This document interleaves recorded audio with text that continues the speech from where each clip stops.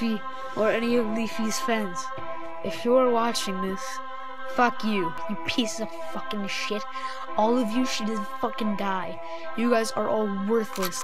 I hope he gets cancer. He gets cancer. He deserves. His whole family should just be killed. All he does is cyberbully people. He gets cancer. Leafy should kill himself. He gets money from other people. Everybody who's been affected by Leafy feels feelings being hurt. He's a terrible person. He gets cancer.